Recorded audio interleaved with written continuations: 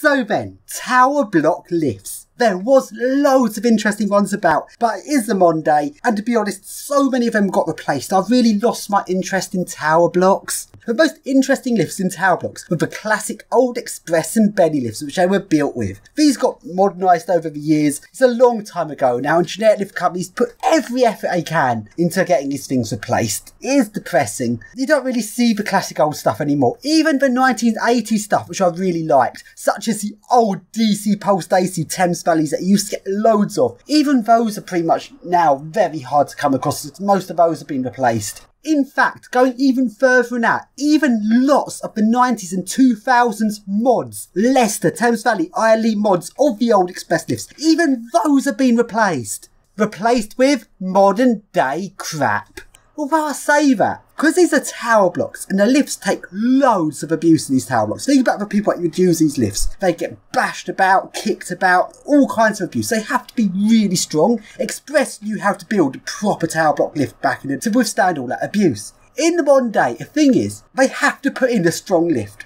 Just a regular lift. Even a regular lift from a major lift company would not stand the abuse that tower block lifts get. So modern day tower block lifts, when it is a full replacement, they actually do replace them with strong heavy duty lifts. Even though they're from generics, because if they don't, it'll be smashed up in no time. And when I've taken a look on top some of the lift replacements, I have been surprised that the car top is well built, heavy duty chassis, in that sense, nice. It's just a shame that the logics are so boring and the Dewhurst buttons and no character to them. But the thing is, I don't want to talk about modern day council block lifts because they're boring. So instead, I'm going to show you this very interesting old tower block lift from the 1980s. This lift has got 1980s Thames Valley card logic, but without the DC Pulsed AC. A very nice surviving old style council lift.